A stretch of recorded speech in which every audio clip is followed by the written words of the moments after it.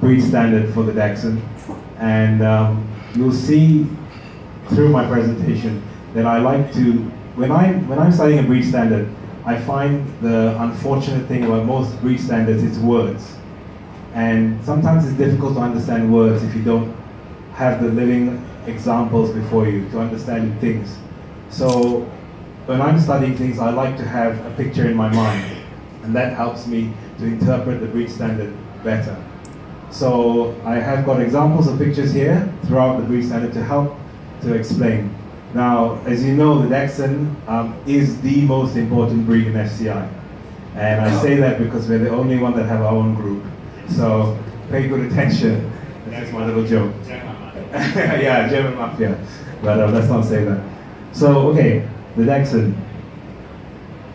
It's a German hunting dog. It's traditionally, actually, the actual name is Tekel. And it's a badger dog. So that's, sorry, wrong one. Okay, so that's a Dachshund at work with a badger. Same here again. Now, this breed is actually a very easy breed to understand. If you understand the function, if you understand why it was bred, the reasons why every part of the Dachshund was important to its work, you will then get this breed very easily. When you have that at the back of your mind, what it was bred to do, then you will understand every part of the Dachshund, why it was bred in such a way. So it's a very straightforward breed, and I always tell people, once you understand it, it's easy to judge. Because it's a very straightforward breed, there's nothing complicated, there's no peculiar things about it. It all goes back, ties back to function. Although most of the Dachshunds today, the ones I breed and all that, are not worked, but we have to bear that in mind, that it was a working dog. And it was bred for that specific purpose. Now, history of the breed, I'm just going to let you read that. But what I want to point out to you is, and I put this picture, this is what a badger looks like. It is not a soft, fluffy, nice animal. Now you look at that teeth, okay? And they're similar size. Look at that again. That's mean. So the reason why the dog has to have certain functions again, and I'll explain this as I go through, was because of the work it was bred to do. There are today 9 sizes in the FCI, and 3 sizes and 3 code varieties, giving us 9 different varieties of breeds. And the original one that was bred was actually the standard smooth. That was what they started with for working, and the other varieties came along when they bred to spaniels to get the long coat, to the terriers to get the wire, but the original is actually the smooth. And again, for working function. So everything goes back, ties back to why the breed was developed by the Germans. So if you look at how mean a badger is, you understand why a Dachshund has to have specific features, and also to understand how it works. Okay, I'm just going to read this part. To be able to work successfully and efficiently, this breed needed to have intelligence, strength, endurance, and versatility. It is not a toy dog.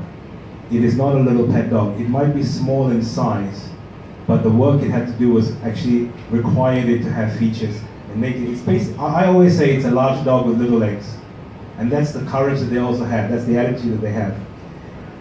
It needed to have a moderately long body with relatively short legs and different coat types. This helped the Dachshund to work in different difficult terrain, ranging from dense undergrowth to water. Now, this is a Dachshund in the tunnel. It goes underground. Dachshunds work underground to go to get the badgers out so that the hunters could then actually get them. So that's why the function of the dog. It runs over ground, but it also works below ground. Now they work with wild boars, there's deer, fox, but badgers is what they were initially bred to do. So it's a very functional dog. Okay, I've mentioned 3 varieties and 3 sizes. So that's standard smooth, or a smooth, a wire, and a long hair. And the sizes are there, which I've already mentioned. Okay, general appearance. Now, the words in black are from the FCI standard. The words in blue are from the English standard and the Australian standard, and some from the American standard, because I feel that some of these words help to understand the breed better. So that's why I put them in blue. But we're an FCI country, so we follow the FCI standard. So, low, short leg, elongated, compact build. And most people get an issue with this. How can you have compact and a long dog? The compactness is not in the length of body, but the overall build of the dog. It's compact. So it's a strong dog. Cheeky, challenging, head carriage. Now the English standard, which I love, says bold, arrogant head carriage. When a Dachshund stood, it is an arrogant dog. It looks through you. Some would say like an Afghan. So it must have that bold arrogance to it because of the function. It is not, as I said, a toy dog. Alert facial expression. The English standard says intelligent expression. His general appearance is typical of his sex. Dogs and bitches, you can tell without having to look for testicles or anything like that. And in spite of his short legs being short in relation to the long body, he's very mobile and light. So it is a very mobile dog. Okay, just giving you some examples to fix in your mind's eye with the 3 different codes of what was described earlier, just to fix in your head. Okay, proportions is something that people struggle with in Dachshunds. For me, unfortunately, or fortunately, being a breeder, it's easier for me to understand proportions. But for, say, judges when they start, it's very difficult to understand how short is short and how long is long. And I will explain to you in the next page. So the distance to the ground level, about 1/3 of the height and width. Okay, this one is not exactly 1/3, but I'll show you in the next diagram.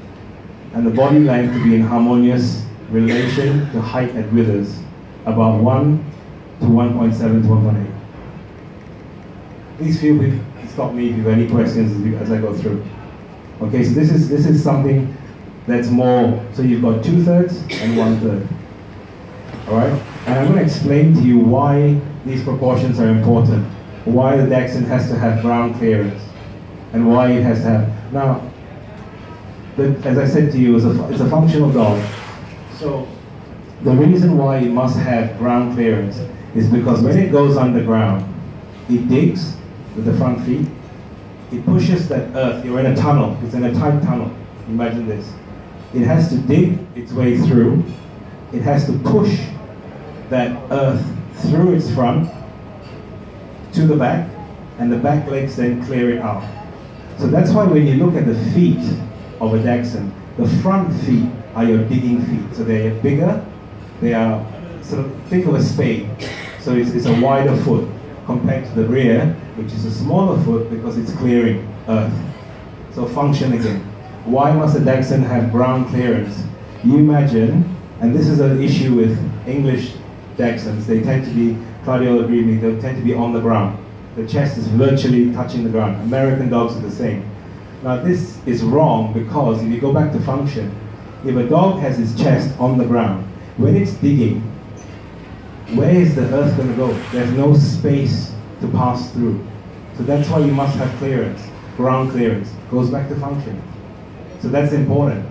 And the standard mentions specifically about having ground clearance. It is important. It's an important feature of the dog. So I'm not going to go through the diagram. I know the Italians will be happy that I put in some mathematics in it, but it's just to give you an idea. Actually, this is Italian if I'm not mistaken. Okay, behavior and temperament. Friendly by nature, neither nervous nor aggressive, with an even temperament. This is very important. A Dachshund, over the weekend I watched Claudio judge, and he actually disqualified a dog that tried to bite him. Now, Dachshunds are generally not friendly by nature, especially to standards, but they should not have bad temperaments because they were bred to work. So they cannot be biting people. So when you're judging Dachshunds, I personally, from a breeder's point of view as well, temperament is paramount. If the dog has a bad temperament, then it's no point dealing with it. They must be able to, especially at a show, accept a stranger going over them, touching them, without trying to bite the judge. In Europe, when you measure the dogs, can you imagine if a dog cannot be handled, how do they measure the dog, the width of the chest? So temperament is very important. Do not forgive poor temperament. They are not supposed to be. Dachshunds are standoffish dogs, especially the smooths. They do not accept strangers readily. So if you came to my house, they would bark at you like they were going to eat you. But as soon as you come in and we're there, they don't attack you. So they are family dogs. I've grown up with them since I was a kid. They weren't show dogs, but we had them as pets. And they're very protective of their family. The longs tend to be a little friendlier, and the wires, again, temperament slightly different. But generally, please do not forgive. If you're judging, do not forgive poor temperaments, because poor temperament just goes on. This is an issue with English dogs. They have kept allowing and saying that, you know, it's supposed to be using words in the breed standard to justify poor temperament, and that's just not acceptable. Passionate, persevering, fast hunting, dog with an excellent nose. It is a scent hound, so they use their nose. This part's from the English standard. Intelligent, lively, courageous to the point of rashness. I love this. Point of rashness. The Dachshund is very rash. They are not, they are bold, they're courageous, so they're rash. And they're also obedient, especially suited to going to ground because of low build, very strong forequarters and forelegs, long, strong jaw, immense power of bite and hold. Essential to functional build is retained to ensure workability. You saw what a badger looks like. Now, if a Dachshund, and I go into the head, I'll explain, if they have a poor underjaw, or they have poor, not a strong muzzle, can you imagine that trying to have a fight with a badger? It'll be killed instantly. And these dogs are very precious dogs to the hunters. So they cannot afford to lose their dog in a fight to a badger. So that's why it goes back to function again. And if you look in this diagram, these ones, again, any form of excessiveness, this is how cramped it can get. And then you've got the next bit where the dog is a bit more exaggerated. And you've got this, look at the exaggeration. The dog cannot work. It cannot go through a tunnel. So every tunnel is not nice and wide. Like, you know, when they do field trials with Dachshunds, they build, it's purpose built. But in reality, you cannot. So that's why any excessiveness of any kind, too much leg, too much angulation, the dog cannot work. And as I said, courageous. They're not scared of anything. They're a big dog. Okay, the head. Elongated as seen from above in profile. British standard, conical. I use the word conical. Maybe I've grown up with it. It's a conical shaped head. Tapering uniformly towards the nose, leather yet not pointed. Superciliary ridges clearly defined, nasal cartilage and bridge of nose long and narrow. Okay? Skull, rather flat, gradually merging with a slightly arched nasal bridge, and the stop is only indicated. It's not a dead stop. It should be a very gentle stop. Now the English standard says, skull neither too broad nor too narrow, sloping gradually without prominent stop into slightly arched muzzle. Length from the tip of nose to eyes equal in length from eyes to occiput. That's just to give you some proportions to understand. That is 50-50, basically. Okay, and this is just examples of... Okay, can you see what we mean by conical? This is conical. So when you judge a Dachshund, the first thing you do is when you approach the dog, I tend to look over the top of the head of the dog, and I put my fingers either side to see how much daylight goes through the side. That gives me an indication of the conical shape of the head. So is it conical shape? And it's important because you don't want a pinched in muzzle like that, or you don't want a hard stop. You want something just slight, a very slight stop. Okay? And again, here it's just too much build-up. So these are just three heads that I think represent a good Dachshund head. And the lips tight, they're not pendulous. It must be tight-fitting for all the varieties. Remember, it's one breed standard which is described for all. So there's only a variation when it comes to coat of how it's described different coats, but it's essentially the same framework. Okay, well-developed upper and lower jaw. This again, I'll let you read that. But why it's important for a Dachshund to have full dentition and good dentition? You saw what a badger looks like. So they must have good, strong teeth. Do not forgive missing teeth in a Dachshund. I don't personally count every tooth, but I generally can get an impression by looking at the bite if I know. Because again, if you have a crowded jaw, the underjaw is weak. If you have it very crowded, narrow, it's weak. So then it can't do its work, which is basically to take on badgers. So this just goes through some mouths, correct mouths, and some incorrect. Okay? So do not be forgiving of bites in Dachshund. It must have a scissor bite. If it doesn't have a scissor bite, forget it. Level is not, we don't forgive, and definitely undershot. No way. Yeah, but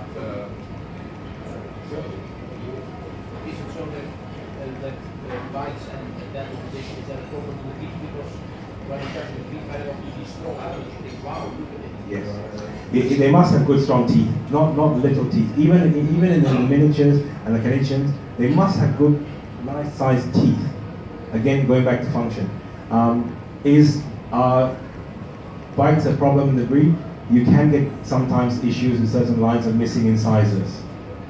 And so I tend, as a breeder, I tend to be a bit harsh on dogs that do not have full dentition. Because it's a breed that's meant to have full dentition. Again, as I said, I'm not a tooth fairy, so I don't count every tooth when I'm judging, but for me it's important that they must have, at least the front. Somebody's for me accepting that this but because it was, I have it from some Dachshund especially, because I was judging Dachshund they were show, and then I gave very good Dachshund. Somebody said to me that I was too strong. I would agree. I think what you did was right, because as a breeder, this is where when you're judging, you put your breeder's hat on. Would I accept a level bite? Would I use a dog with a level bite? I tell you what will happen when you start becoming forgiving of the little things, then the problem gets worse. Because level bite this generation, then you might get a reverse scissor the next one, and then it just keeps getting worse. So personally, as a breeder, I don't accept. It must have a scissor bite, otherwise it's out. Yes, younger dogs, sometimes it might be slightly overbite because the bottom jaw is the last to grow by the time they get the molars and things. So you can have a little gap. But as an adult dog, they must have a tight scissor bite. Compulsory. I mean, to me, it must have. Sorry? The level bite. It's everything's touching. Edge to edge. So everything is touching as opposed to overlap. Okay, eyes. Medium-sized oval. Set well apart with clear, energetic, yet friendly expression. It is not piercing, it's not a staring. The color is bright, dark reddish brown to blackish brown in all coat colors. Now the English Standard specific and says dark except in chocolate where they may be lighter, because it's the color of the eye harmonizes with the color of the coat. If you imagine a chocolate with a very dark eye, the expression is wrong. It'll be very harsh. It's a very harsh look. So other than that, they must have oval eyes. A problem in the breed, especially with the miniature varieties, is the eye shape. Very round eyes. It is a common problem. And I don't know why it tends to be mainly in the miniatures and the connections that you get round eyes. And I've got another presentation where I'll show you different types. And dome skull like a Chihuahua. They're supposed to be flat, as a flatness thing. Okay? And a wall or fish, okay, this is a dapple, in case you don't know, this is a dapple Dachshund. So wall, fish, or pearl eyes in dapple dogs is not desired, but it's tolerated. I breed dapples in mini longs, and I like to have brown eyes in my dapples. I tend not to tolerate these eyes, because again, when you keep breeding, the problems come on. So I'd rather than have nice dark eyes. If you look at the shape, this is like, to me, it's good oval shape. These are beautiful eyes. This is slightly rounded. My personal, this is bordering towards round, but still acceptable. Okay, ears. Set on high, not too far forward, sufficiently long but not exaggerated. It's rounded, not narrow, pointed or folded, and it's mobile with the front edge lying close to the cheek. When you're examining a dog on the table, the ears are at rest. But when you call the expression of the dog when it's moved, the ears work. So that's where you have to see. See, this is a dog at rest. See the shape of the ears. This is an alert. The ears are slightly forward, not completely forward, but it's semi-alert. This is at rest. This is again looking front on. And this is very important. The problem you get in the breed is low set ears, which start making it look like a gun dog, very low set ears, or sometimes too high, where it sits on top of the skull. It's to the side, not the top. Neck, sufficiently long and muscular. Tight fitting skin on throat, so no excess bulla. The ear set, yes, on level with the eyes. The length, okay. I don't know, Claudia might agree or disagree with me. The length tends not to, some people, some judges, if they suspect the length is too short or too long, they will pull the ear to reach the tip of the nose. Okay? But it's not, it's what's more important is to see the expression of how it looks. Because sometimes the length doesn't mean that it's right or wrong. It's a guide. You see a lot of people do it. But it's hard to, there's no specific length of it. It shouldn't look too houndy where it's hanging like a basset. It should, when you look at it, this is what I was explaining to you about. When you look at it, your eye should tell you whether it looks right or not. I'll just go back. Your eye should tell you whether it looks correct, the length. There's no specific mention of the length in the ear. Claudia, do you have any comments on that?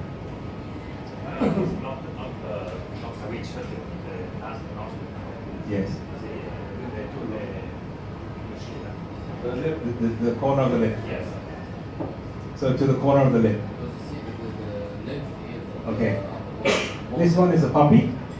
Okay, this was one I imported, and it's a puppy. So yeah, so they have to grow into it. They tend to have the larger ears as puppies, but as they grow on, the ears stays the same size, but the head grows. Yeah, but it's the same if you measure poodle ears. When it's a puppy, the ears are real simple. Then when they grow, they are much shorter. So this you can't evaluate the length of the ears in a puppy. In this case, seems to be longer, but it will be not. Correct. To me, it's a good length. I mean, looking at it, it's a good length, and it will end up being a good. The standard longs tend to have slightly larger ears because of the spaniel influence, in my opinion. They have slightly larger ears, but it doesn't mean that you can be too accepting of huge ears. The shape is more important, and the set, or how it's carried, that's more important. Okay, neck. My pet hate is Dachshunds without neck, because the standard clearly says sufficiently long and muscular. So it's not a scrawny little neck, it has to have neck. It shouldn't be a head, what I call head stuck on shoulders. They must have the length of neck. It's important. And it goes back. So these are dogs that I find have sufficient neck. This is an English champion, a very famous English champion. Some may argue a little exaggerated. I think it's sort of balanced. Again, here with neck. This is an American dog, another American wire, an English dog. All of them have sufficient neck. Gopi, the dog, is that a little bit too much? This one? Yeah. Yes, as I said, it could be on the exaggerated side, but I know what's happening on this picture. They've stacked the dog and they've stretched the dog out. And a lot of handlers, American handlers, tend to stretch the dogs out, and it's catching on around the world. They're stretching the dogs. That's why I mentioned that some would argue this is bordering on slightly too long. Okay. Body, chest, sternum well developed and so prominent a slight depression appears either side. That's the prosternum. They must have a depression on either side of the prosternum. The rib cage seen from the front is oval. It is not round, it is oval shaped. Okay, I've got another diagram later to show you. That's oval. It's not round. It's roomy. Give plenty of space for heart and lung development. Back to function. When you're 20 feet underground, they have to have that. Why do they have the prominent chest? Because heart and lung room, so they can breathe. Oxygen levels at that level are minimal. So the dog is working. It's not just telling it's working. So it must have heart and lung, enough heart and lung room to be able to do that work without passing out or dying underground. So that's again why They need that heart and lung room. Ribs carried well back. Again, important for the rib cage. Correct length angulation of shoulder blade and upper arm. Front legs covers the lowest point of the sternal in profile. Body sufficiently clear of ground to allow free movement. This is the other thing about why. As I said, yes, they work underground, but they also have to run on the overground before they get there. Now, if they've got chest on the ground, short little legs, by the time they get there, they already wasted energy. So they need to be able to move as well. Upper line blending harmoniously from neck with slight neck to slightly sloping croup. The withers are pronounced. The back behind the high withers, top line running from the thoracic vertebrae straight or slightly inclined to the rear. So I would say this is slightly inclined. This is also slightly inclined. You will see, when they talk about Dachshunds, they say the 3 L's: long, low, level. Now, level, people argue level meaning spirit level, or level meaning that there's no break in the top line. I tend to think it's spirit level, but you do see a lot of dogs, a lot of Dachshunds that have slightly sloping top lines, which is actually incorrect, but it looks pleasing to the eye. So a lot of them win. That they have the high withers, but then it's a sloping top line. It should be level. Loins strongly muscled and sufficiently long. The croup broad and sufficiently long, slightly sloping. The underline and belly tuck up slightly. This is a bitch, so she's slightly, underline not very clear, but you can see the slight tuck up. It should not be a whippet tuck up, where from the rib cage, it cuts right up, which you see in a lot of dogs, miniatures especially. It should harmoniously go, but end up with a tuck up. They must have, we'll talk about it later. Forequarters, general appearance, strongly muscled, well angulated, seen from front, clean front legs. Clean. We don't like wrinkling on the front legs. This is another thing that happens in the breed now. You see a lot of wrinkling. And in the smooth varieties, it's a bit easier to see. You can see the wrinkling. I am not really forgiving. Again, you assess it according to the entire dog, but wrinkling is not preferable. We want clean legs. Clean legs. This dog, this is wrinkling. This is not a perfect. It shows you wrinkling on the front legs. Straight, good bone. They must have good bone. It's not a weedy little dog. Again, go back to function, a badger. If it was a weedy, without bone, it must be a strong dog. It cannot do its work. So that's why, again, it must have. All right. I'm just going to move on. You guys have read that? I'll just move on because I want to, get to the diagrams. So here you have the oval front. This is too narrow. When I judge a Dachshund, one of the first things I do after I examine the front and after I've touched to feel the shape of the body, the front, is I actually put 3 fingers under the front and I see if I can get 3 fingers. I've got big fingers, so you must be able to get under. For a standard smooth, I can get 3 fingers underneath. Again, it must have that space. Going back to function. If it was narrow like this, when it digs, the earth has got nowhere to move. So you're going back again to function. So they must have that space between the front legs. It is acceptable for the feet to slightly turn out, 10 to 2. I like them straight. But in the miniatures, they tend to turn out. But what you tend to find is that when they do turn out, they have slightly shorter upper arms, and that's why the feet are turning out to compensate. But many Dachshunds, if you read any books, it says it's acceptable for them to be 10 to 2. I personally like them straight. I think that the right way to see the front is up and down and stop without touch the dog, where you can see it. And you can see it clearly. You send them out and back, and they come back, and you can see it very clearly there. Because there's no adjusting by handlers. That's important to assess. Rib cage. Nice long rib cages. You want to be ripped back. This dog, this is short rib cages are a problem in the breed. You get many dogs that the rib cage ends just past the front feet. Past the front feet, the rib cage ends and tucks straight up. You want a nice long rib cage. when we look at puppies, when we assess puppies, we always look at the length of rib on the puppies. I like to look at them wet when they're born, pick them up, and I can see the rib cage. And you want a long rib cage, it has to protect. Why do you need a long rib cage? To protect the heart and lung function. If you have a short rib cage, the heart and lungs are exposed. So that's why the rib cage is important. And you also need a long rib cage to support this overall long dog. If it has a short rib cage, you're going to have a longer loin, and there's a weakness in the back. So you want the rib cage because it holds the frame of the dog together. Many owners get the food before they short. Yes. Yes. I mean, okay, these are the tricks. When you have a dog that has slightly not good underline, you give it a nice big drink of milk or some food before you take it in the ring, and the underline appears so that you don't see that tuck up rib cage. That is why it's important when you're examining to actually feel. The purpose of putting my hands between the front legs is twofold. One is to see everyone breathe, and the other is to feel how far back the rib cage goes. And so when you do that, put your hand underneath, you will feel how far the rib cage goes.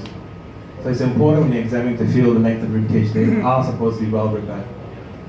And then this diagram is just talking to you about angulation. Okay? This is another problem in the breed, elbowing up. Not so much in the standard varieties, very common in the miniature varieties, where the elbows are. So handlers on the table will stack the dog, they know how to tuck the elbows in. But it's on the move that you can see, you can't hide it. When they come back to you and they've got this front. Because of the construction of the dog being how it is an issue with the breed. You do get elbows. And tight elbows are important, essential in this breed. So it's something again for people to check, but it's a problem that they have. Okay, I just quickly run through this about level top line, good rib cage, and then the slight tuck up. Tail coming off the, we'll talk about the tail later, but the tail coming off the back, tail set is important, I'll talk to you about that. This is a sway back, weak in rib cage, and the tuck up. And this is just, we're going through extremes here. Okay? And knuckling over is another thing that you will see in the breed, that they knuckle over. And it's basically a structural fault. The other thing that's important to look at a Dachshund is actually, when you're judging, is to look over the dog to see the shape. They must have a waist. Okay? It's not supposed to be straight all the way. They must have a waist. It's important. And this also gives you an idea of how long the loin is and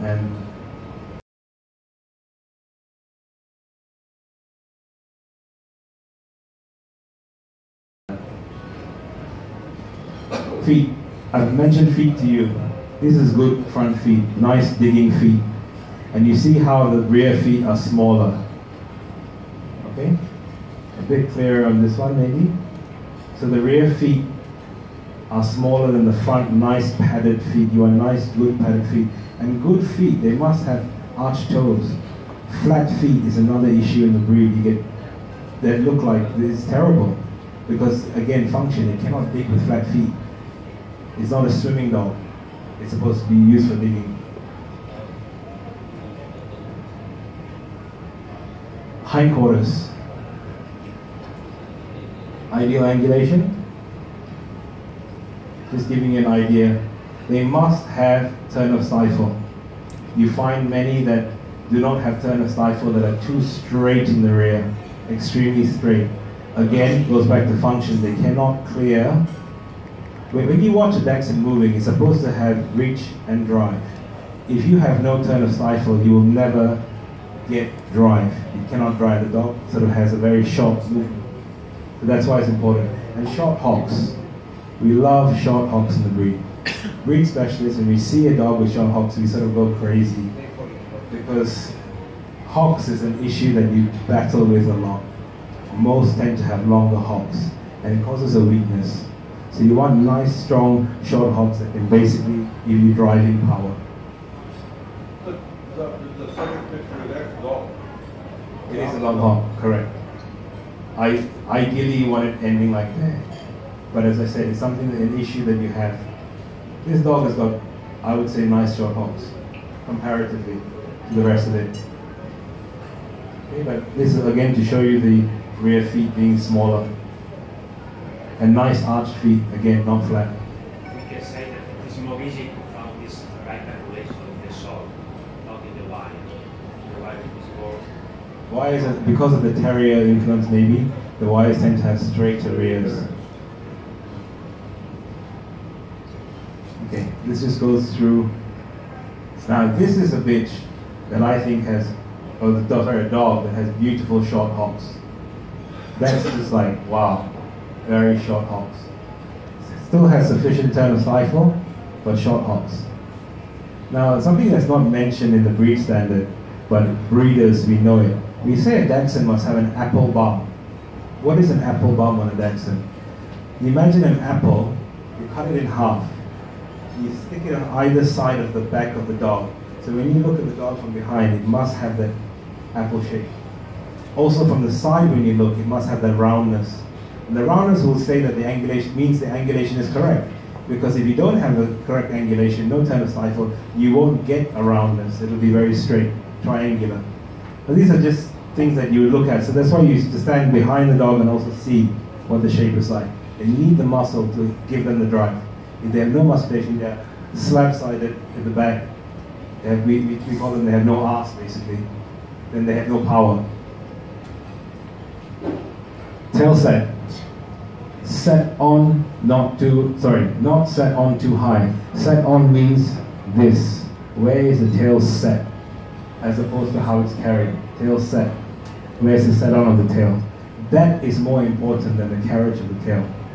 Because sometimes you get judges saying, oh, it was a nice dog, but it was carrying his tail too much.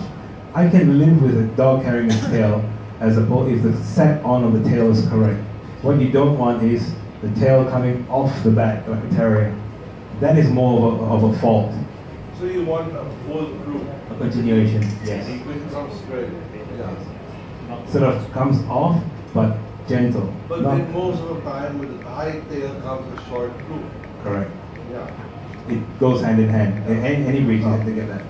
So tail set is important. This weekend there was a couple of dogs that we saw, I watched, that had very high set tails. So basically, we call it that the tail stuck on as an afterthought. They forgot about the tail. Oh shit, we no tail. Let's just put it here. They chuck it on the back. That's incorrect. So the tail, the set on of the tail is more important than the carriage of the tail. Obviously, you don't want a gay tail. You don't want it, but if it's carried slightly out, the set is more important than actually the carriage of it. Okay, gait and movement. Ground covering, reach and drive. Okay. You want to see, just like the Shih Tzus, you want to see clean pads as they are moving away from you. I mean, not in the same format of how a Shih Tzu moves where it's got a kick up, but you have to see the pads. You have to be able to see the pads. Because the dog drives from under and pushes up. It starts here and propels itself out. Level top line. It has to maintain the top line of the move, which is important. Again, clever handlers can stack a dog with a poor top line to make it look like it's got a good top line, but that's. Here's just a couple of moving shots. Go back to the previous Sure. where if front and hind legs have parallel movement.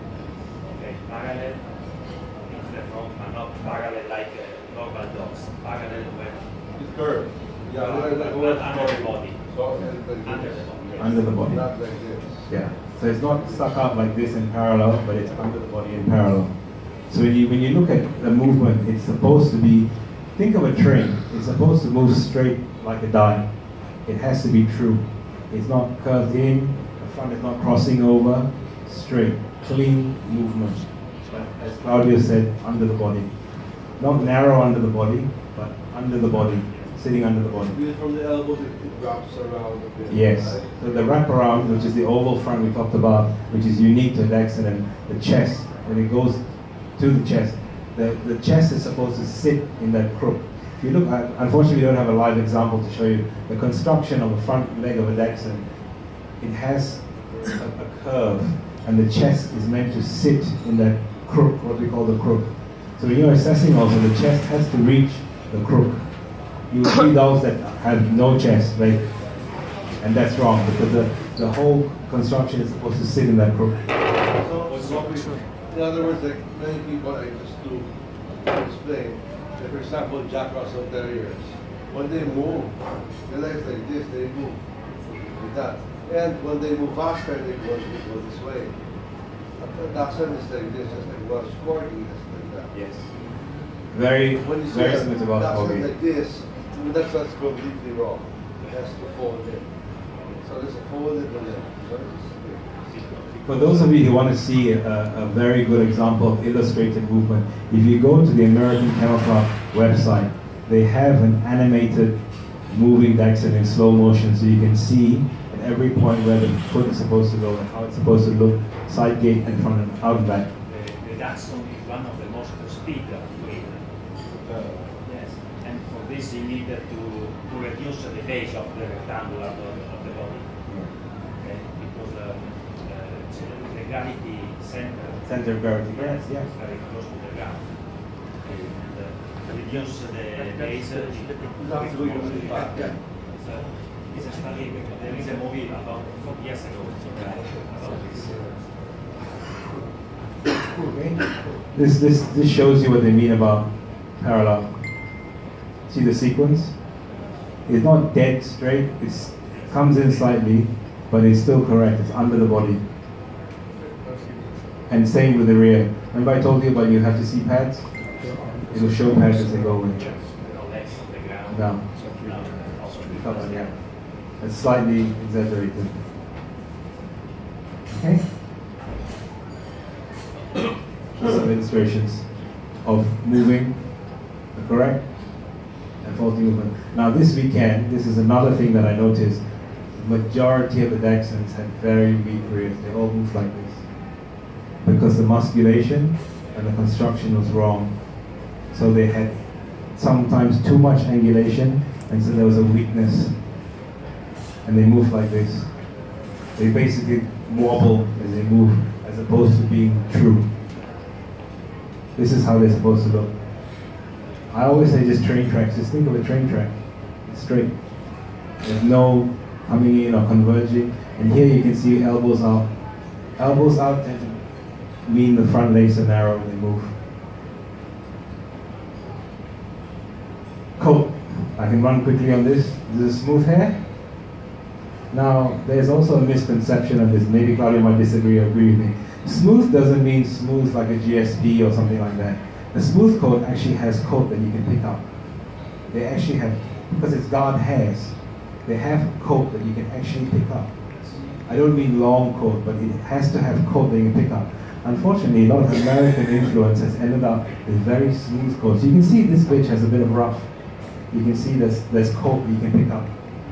On this, slightly too smooth, where it's too smooth. And again, when they work and they go, it tears easily. If the skin is too thin and the coat is not there to protect it, it can tear very easily. They're supposed to have some coat, which a lot of people think that no, it's smooth until it's, you know, like a, yeah, even GSP is good. Extremely smooth dog. Yeah, GSP is a good, yeah. Okay, the wire hair. They have furnishing, and the amount of furnishing, do not penalize the amount of furnishing on a dog, because more important that it's a correct Dachshund than how much of beard and how much of furnishings it has. Do you have any comment to make on that, Claudio? I think when we found not arch coat on the legs, it's not a good coat on the body. Texture. Not on the legs. Yeah. Not on the legs. You tend to say very fluffy. There was one this weekend that looked like a dandy Dinmont. It had very fluffy, yeah, that was withheld. See, that's the wrong coat. It's too soft. The wire is supposed to have a close. When you look at a wire from afar, it's meant to look like a smooth, actually. The original is supposed to look like a smooth. It's not supposed to have all this great amounts of furnishing. The right wire, the bear, and Yes. the coat of the feet must be arched. Yes. This is a pin wire coat, and a lot of people mistake this as an incorrect wire coat. But this is actually the ideal wire coat that you want. It's the strongest. In fact, a lot of breeders try to put pin wire coats into their wire coats to get the harsh texture that Claudia is talking about. So if you ever see a dog like this and you think, oh, it looks like a smooth, actually, it's not. It's a pin wire. And it's ideal. It's very little furnishing, but it has the correct harsh texture that you want on a wire. And a lot of people chuck it out, but breeders, they pray to get pin wires because they put it in to improve their coats. Okay, so long hair, feathering, tail, buttocks, and on the front, and here. Now the other reason why on the coated varieties you must touch and feel is to feel, when you feel the prosternum. Many longs don't have a prosternum, but the groomers groom it in to make it look like it's got a prosternum. That's why you have to feel, to see if it has the correct prosternum bone that you can feel, and then the chest. Colors. Red. These are red in the three coats. Or brown, reddish brown. The controversial cream. I have to mention this because now if I go back, it says red, reddish yellow, yellow, all with or without interspersed black hairs. Okay? Now it says yellow in the FCI standard. This is something I feel that they maybe should correct it and maybe say when disqualifies cream, because creams are actually not a color that you award. It's become very popular in the UK and US, in Japan. The Japanese Kennel Club have just last month announced that they will no longer accept the cream color in breeding. Extremely popular in Japan. When I judged in Japan, I did a CASIP show, and I called the show manager over, who was actually a Dachshund person, and I said, look at all those dogs here. I've got 25, 30 creams. I'm judging a CASIP show. I cannot award them. I said, do I send them out of the ring? He said, no. They've all paid about 100 US to enter. He said, can you just judge them, but don't give them any high awards? I said, okay, fine. But the cream color, now some argue yellow, the standard says yellow, so they say, is this acceptable as yellow? No, it's a cream. It's not desired. Correct, in French Bulldog. So again, because of working, you don't want the color. It's a color that was not allowed. But it became very fashionable. In England, it's very popular. Creams of various colors. I don't know why. I personally don't like the creams. It was never a color that appealed to me. I like the traditional colors. But when you judge, you have to be very careful never to give them a high award. Just like the French Bulldogs, the fawns without the black marks. Okay, and then you have the two colors, which is the chocolate and tan, with the tan points, and the black and tan, again with the tan points and the markings. Now, another issue in miniatures is the tan points on the chest tend to be, some of them, huge. They're massive. I prefer them not to have such visible tan points, but to be smaller. But again, it's a minor point. But these exhibit the correct amount of tan points. And it must be a clear, rich tan, not a smutty, not a interspersed, almost looking gray or black, which you can sometimes get. Okay. White is not desired, but single small spots do not disqualify. Tan or yellow markings, too widespread is undesirable. So that's what I was talking to you about. You see how much of the tan points there. It's practically, I say that I call them headlights. They look like headlights coming at you because it's so big. And this is far too much white. If this white, slightly smaller, possibly acceptable, but no. You don't want any white on the dog, as far as possible. This is a chocolate bred to a red. So what we call a split red. So they have a red coat, but they have lighter eyes and a chocolate nose. See this one as well? Claudia, what's your personal opinion on split reds? I know in Europe it's acceptable, but not much. Again, you prefer to put up. We prefer this color. Yeah. In the UK, Australia, they'll never accept this color. because again, this goes back to genetics of breeding chocolates and reds. But you can see them in Europe. This is actually a dog I exported to Russia. We did a lot of winning there. But when you breed them correctly, they can actually end up giving you the correct colors in the end. So it's not such an issue because it's color. Dapples, basic color is always a dark color, black, red, or gray, and desired gray beige patches. This is a smooth, this is a long. There's a long puppy, silver dapple. And dapples, there's two. This is a silver dapple, and then you have a chocolate dapple.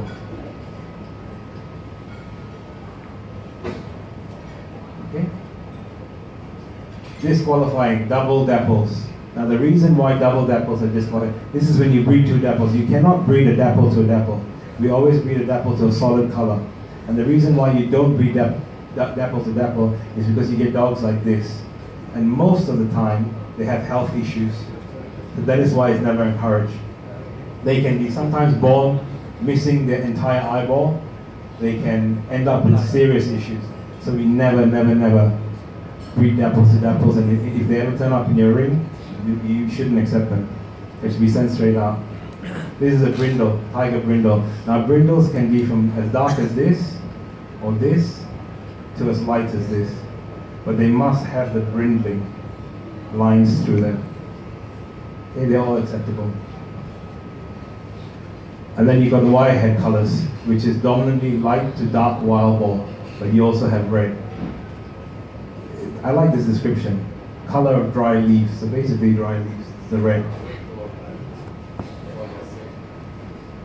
But most wires you tend to get in the wild boar colors, what we call wild boar, the darker colors. This is also disqualifying pieballs. This is when you have too much white and you allow white and you keep breeding white and you allow the white, it eventually spreads. In North America, they accept pieballs. So a pieball can become a champion in the US, and many have. Some top breeders have bred them because they're a very attractive color to sell as pets because of the white. But we don't want them. The American Dachshund Club, for years, the members have battled to try to get them to disqualify this, but they haven't. But under FCI, pieballs are disqualified. Okay, this is just more pieballs. They look quite pretty. It's like people, puppy farmers tend to breed these colors. Cute. Yeah, they're cute. Size and weight measurement. Any of the Dachshund people here who were here this weekend saw Claudio measure the dogs and measure the chest. And this is a correct measurement where you, the right area. Some people try to do it and they measure at the wrong place. So it's knowing where to do it. It's basically just behind the front legs across the top. So these are different measurements for a standard, a miniature, and a rabbit. Generally, you can get some that go over or under and then they get classified. I was judging in Romania, and I ended up giving group 1 and group 2 to best in group and reserve in group to a Canadian and a miniature, and I found out that they were little brother and sister, but they were classified separately because of at a certain age they classify them. So you can get, and they do interbreed. So, but generally your stewards will tell you what variety they are. This is actually interesting breed evolution. This is what the breed used to look like a long time ago, and how it's evolved. So they were traditionally a lot leggier. They had more leg. And this is what we have today. I just want to mention about the UK and the Euro type. Earlier we talked about the FCI standard saying 2/3 and 1/3. UK 75-25. Marginal difference, but it's still a difference. You tend to find the UK and American dogs are heavier. The American standard allows for standards to actually be 10 pounds heavier. Their weight limit is 10 pounds heavier than ours. So it's a much bigger dog. And they're lower set. The FCI stand types have more length of leg. Okay? This is a very typical English type. This is actually a top winning dog. But you see it's practically on the ground. There's no leg. Okay, breed type. Before he enters the ring, the judge must have a clear conception of the breed characteristics of a particular animal he's judging. 3 basic characteristics are commonly referred by the name of type. The unique breed features of a Dachshund, in my opinion, are the conical head, the long and low body, purpose-built front, that large prosternum, wide heart and lung room, and the angulations. It is well angulated. It's not over-angulated, but it's a well-angulated dog. Okay, I'm just going to read this part. The 4 aspects, in my opinion, are Dachshund's unique features which separate it distinctly from other breeds. Actually, I'm not going to read it. Yeah, you guys can read it. But these are the things I'm looking for when I'm judging, because to me these are the 4 things that make it unique from another breed. These are the hallmarks. As I said, mentioned earlier, long, low, and level. Long, the length of body, the lowness to the ground, not meaning the chest, but the overall dog being a low type of dog, and the level top line. How low body? Yeah, this again. How long is long? And how of this man? Yes. What's this? How long? How long? So people say long, low, and level. So some people say, oh, long, low, and level. So as long as it can be a mile long, it's long. And it's low because it's practically touching the ground. But no, the long means the length of the dog. The lowness means the lowness of the entire dog to the ground, not the chest, the bottom, but the entire dog, and the level top line. These are 3 crucial things in a Dachshund. Okay, this is another thing because I did this presentation for the CKU judges. Judging dogs, look at them as silhouettes. It always helps. Any breed, not just Dachshunds, because when you see them as black, you can see the outline, and then things stand out in your mind clearer. See, when you see a silhouette, you can spot things very easily. I go back. So silhouettes are important. That's how I find that it's very helpful to see them as black. Can I just have the other presentation, Joe? I just want to